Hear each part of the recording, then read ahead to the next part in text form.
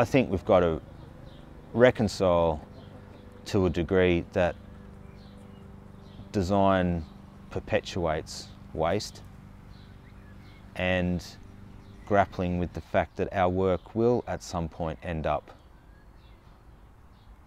as waste.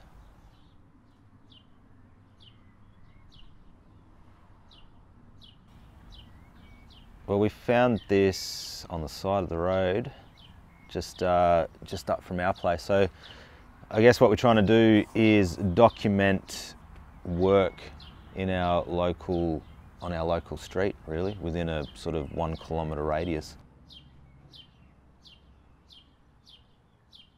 This was our neighbour's, direct neighbour. Yeah, and she had passed away at the start of the year, and there was a lot of cleaning up going on next door. Then the furniture sort of started to come out the front, little bits and pieces. It was a sad, lonely chair that was just screaming for someone to come past and, you know, pick it up and love it. And love me. Walk into the sunset with it. I'm not ready. Yeah, it's not ready. It's still got another life. I've always liked the idea of seeing how the community or the people that surround you could potentially be your client. So if the community then is your client, well, we are going to fix this piece and give it back to the community, so put it on the nature strip. If we could change the way that hard rubbish is looked at, just through some micro interventions and like mini protests,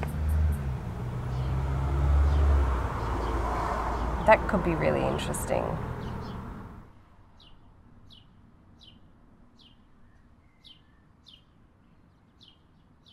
When somebody finds this chair on the side of the road and it goes to a new home, I hope they get the same feeling that we did when we found it.